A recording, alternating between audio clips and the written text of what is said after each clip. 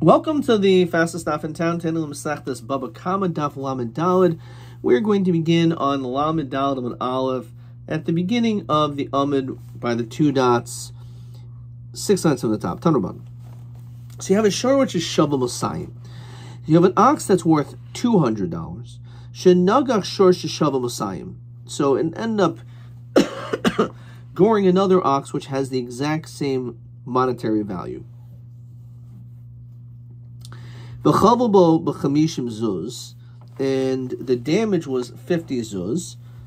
Now, what ended up happening afterwards is v'shavach, the animal went up in value.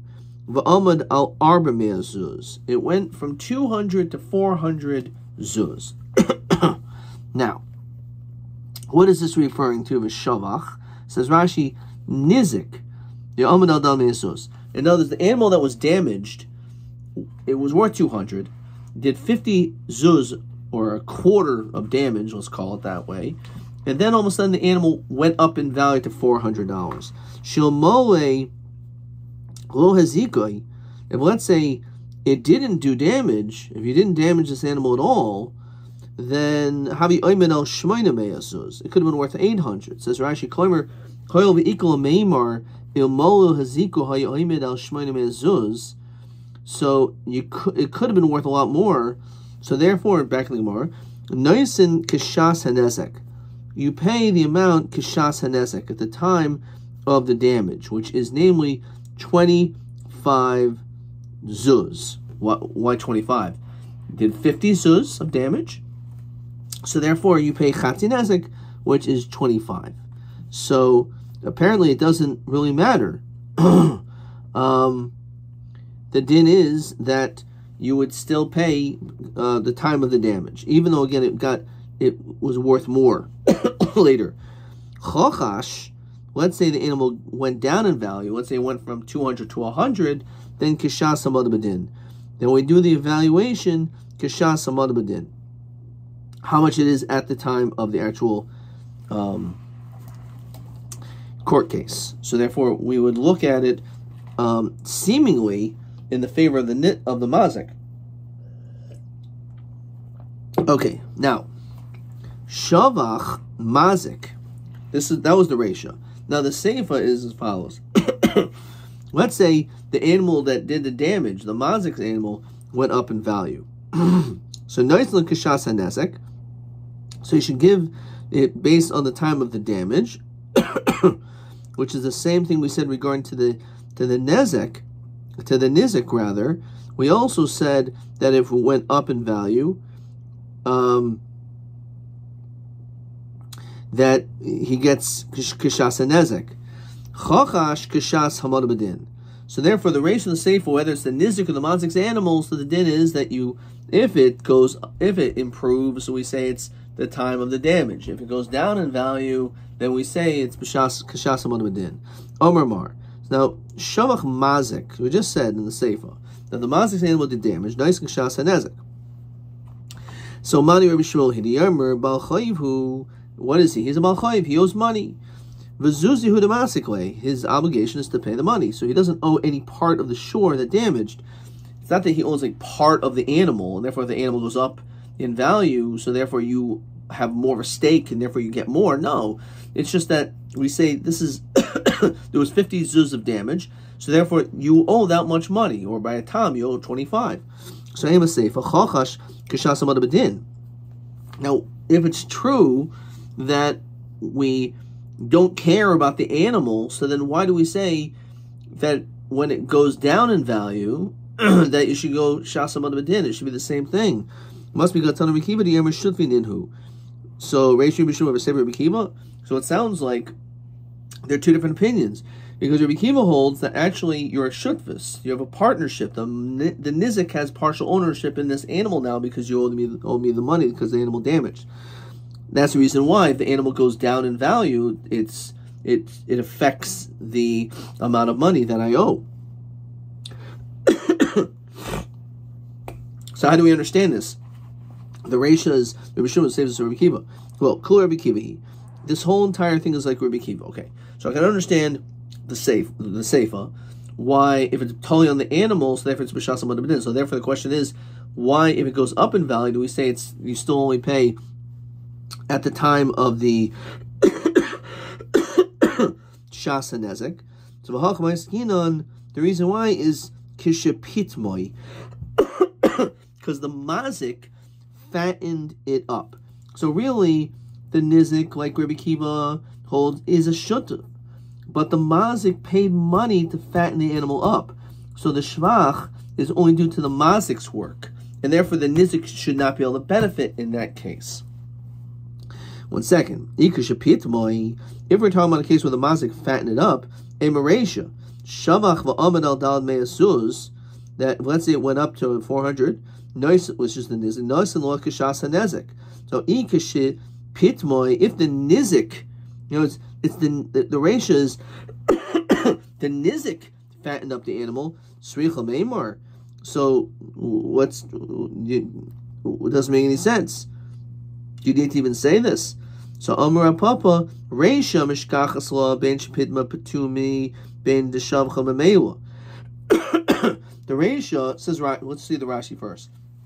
Vika Shepidma Nizik was Shoydai. If the Nizik fattened his shore, Srichel Meimer Dioivli Kashas Nezek, of course you should only pay with Shas and Nezek. The Nizik, the fact that the Nizik's animal is improved because the nizik, so that should not be part of the calculation. Okay,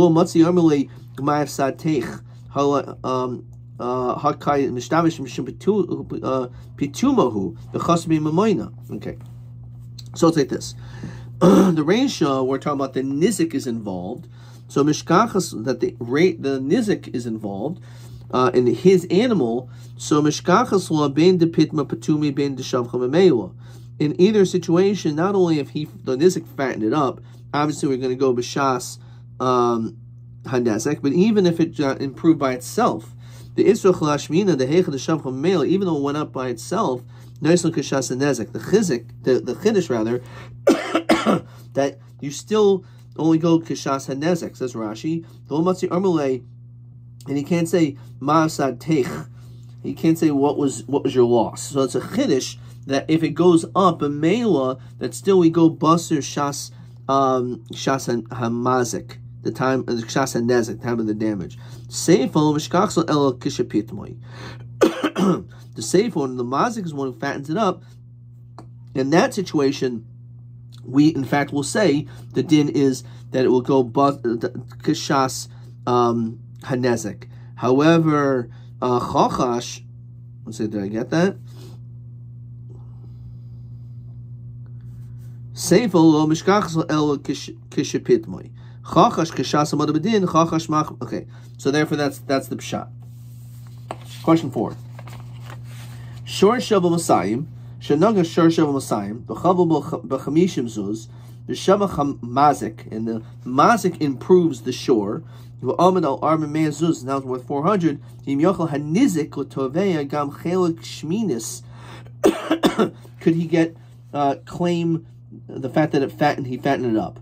So shavach machma shepit moi mazik or shakil nizik b'shvacha.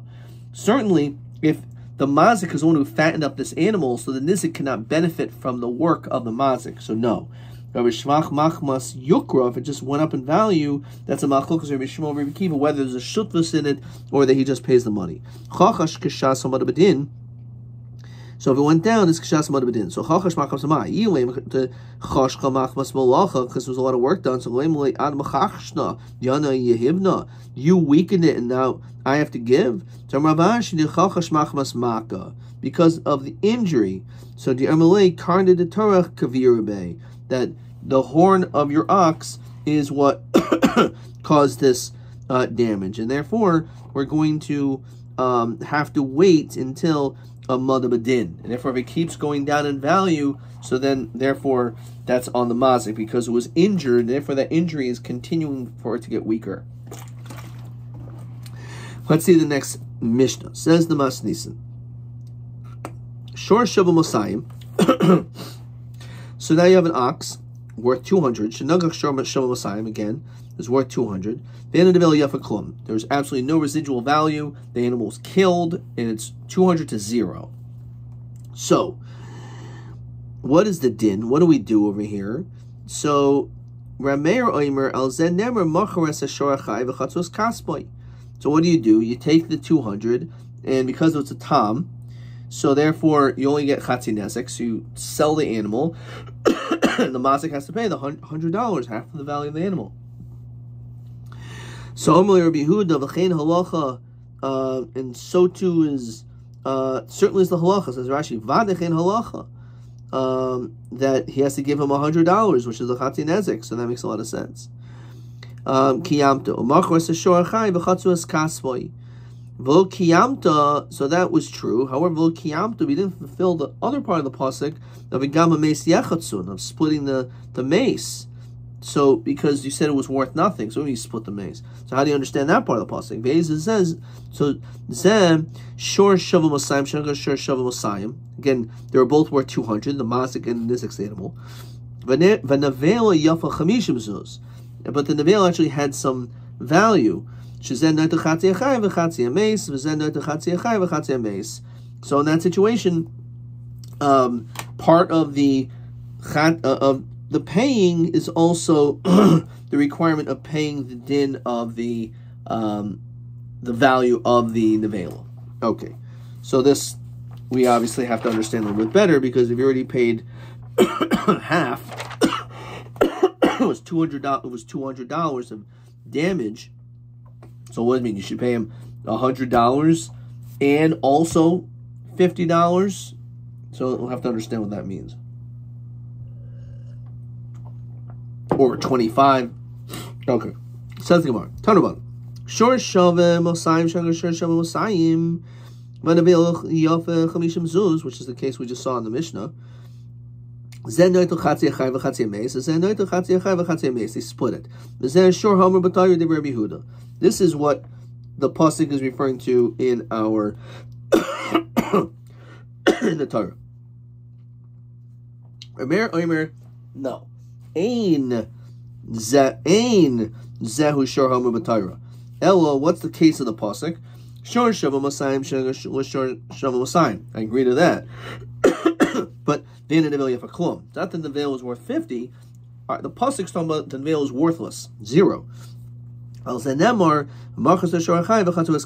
split the money. Sell the animal. The masik sells his $200 animal. He gives him half. What is that we do with that? So we say that if there's any decrease in value, says Rashi, Kloimer. When it comes to the veil, it's not shaykh by the masik at all. El shomanas in the veil kama pchusin domel achshav meshasha hayachai v'nois lumazik chatzi pchas. So basically, what it means is we have to look at how much it went down from the time that it was alive, and you have to give the mazik half of that. That's what it's referring to. So we have to evaluate this animal that died and figure out how much it's worth, and that's how you will decide how to pay half the damages. Michti. Ben Rabbi Yehuda, Hai Meya ve'eser v'chamisha shakel. In either case, l'char you would be taking 125. So if the nevel was in fact 50, so they would both hold that you should split it in half. So v'hai meya ve'eser v'chamisha shakel my benayu. So if that's true, then if they both hold you take 125, so what's the difference? So Marava p'chas nevel benayu. The difference has to do with p'chas nevel. Rameir savar p'chas nevel the nizik. Havi Rabbi Yehuda savar p'chas nevel the mazik havi. Havi palga.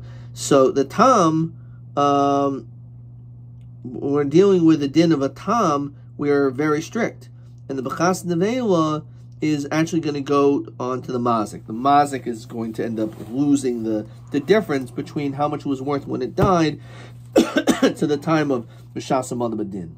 Okay, so that's the basic answer, and I just wrote over here I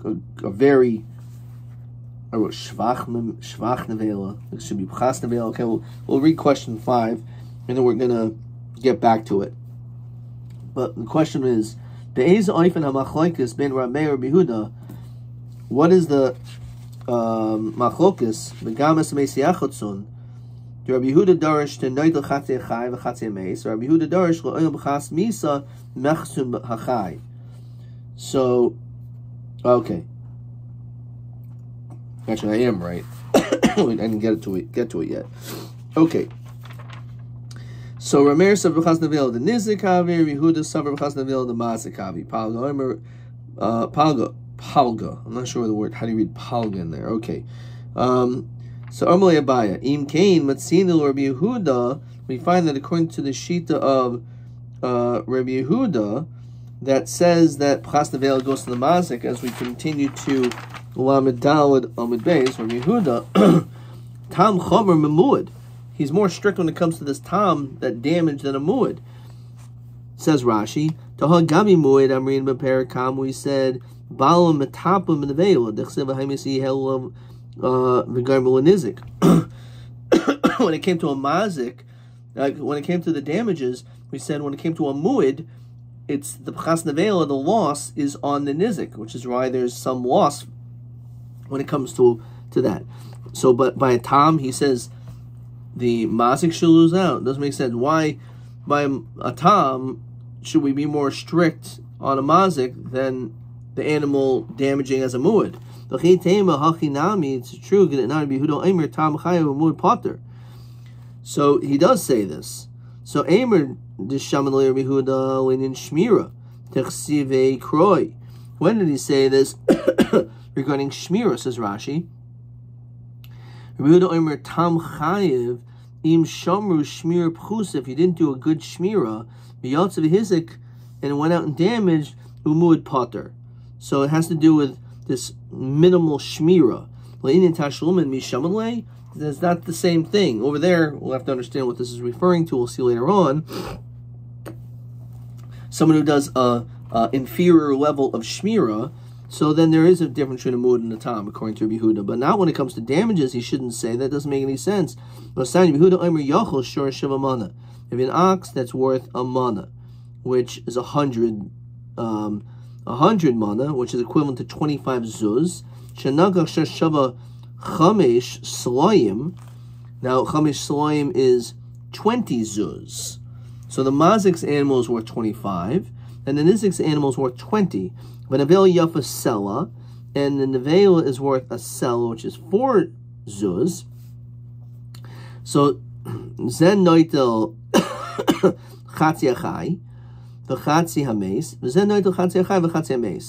you get half of the living animal, which is half of 20s, half of the living animal, which is half of the mana, and half of the so amrit the chimuid lama yoytze the hachmal level hakilav. When it comes to muid, we're going to be leaner strict. We're going to be more strict when it comes to muid. You only have to pay what was damaged, not more. Tamakal kol shekain. When it comes to a tam, then kol shekain you shouldn't have to pay more than that. So,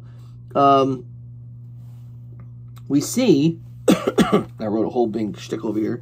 We see a tam is more kal than a muid when it comes to tashlumin. The tam can't take more than the worth of the damage. Here it's 12.5 of the living, because they said it was worth 25.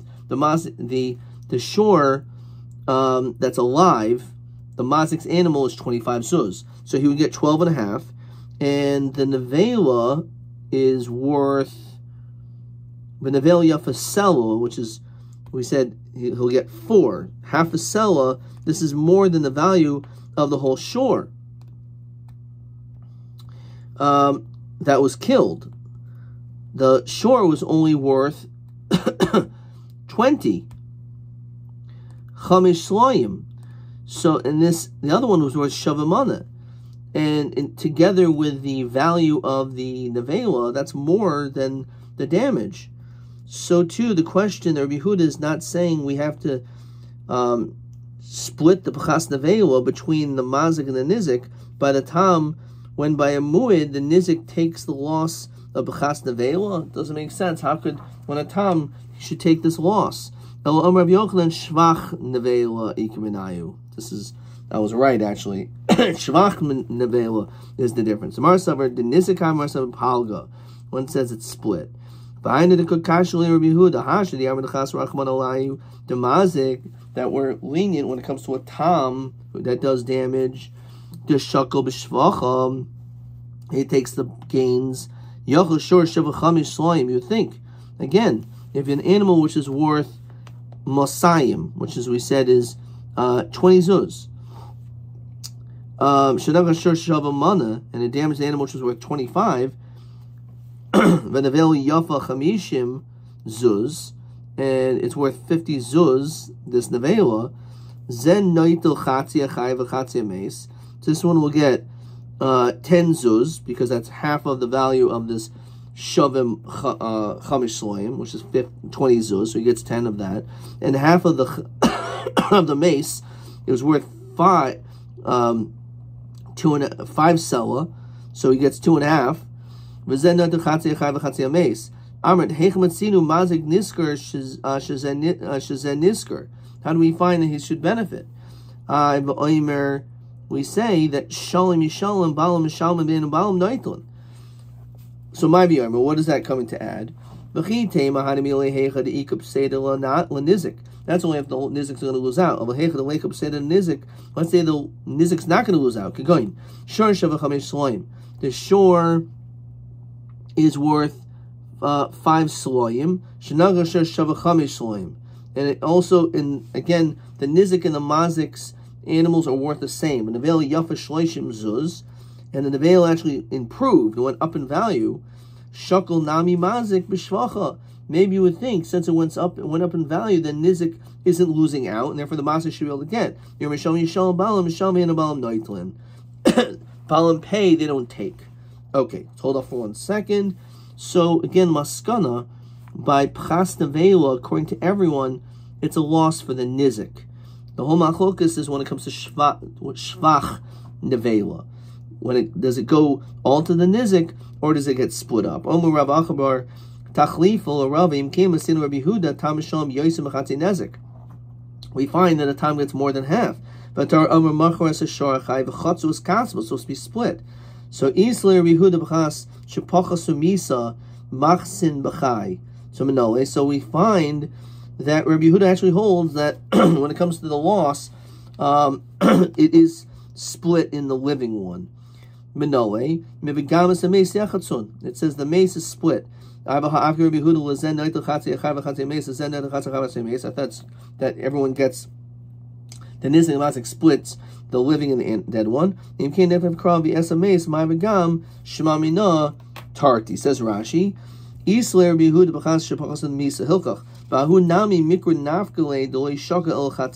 that case also, you only get chati nezek. Okay, so now we're going to stop there by this new Mishnah, and let's look at again question 5. So let's read the question one more time. Be'ez oifen, in what cases are machlokas Rabbi Meir and Rabbi Huda based on the pasuk gamas meis yachatzon? Rabbi Huda dorish the noitel chatzi achai v'chatzi meis, that you split the value of the living animal, the masik's animal, and you also split the value of the dead animal, the nevela. Remeir darish lo'oyim b'chas misa mechsun b'chai. Says no, they will always just look at the value of the living one. So b'shvicha nevela, we're talking about where the nevela actually goes up in value. Rabbi Huda cholken hashevach, he holds actually you'll split the profits. Not that you're actually going to get money, but it's like deduction from how much you have to pay. Rameir kul and nizik. Rameir holds no, that it entirely goes to the nizik, and I just answered very cleanly the same question. So in shvach nevela. So I guess that's probably correct. TA 22. Shor shavu musayim. Zen noitel chatzi achai v'chatzi ameis. Diri Rabbi Huda. Umani mekayim v'gamas ameis echatzun b'chas shepichasu misa mechetzion b'chai. If it went down in value. But my k'mifakil maskana, so they do not argue when it comes to shvach. When it comes to pchas nevel, everyone holds that's the nizik's loss. The machlokis is when it comes to shvach nevela. And this Rabbi Yehuda Palgi, it's split up. Rameir Kulei the Nizik, it all goes to the Nizik Ad Kan.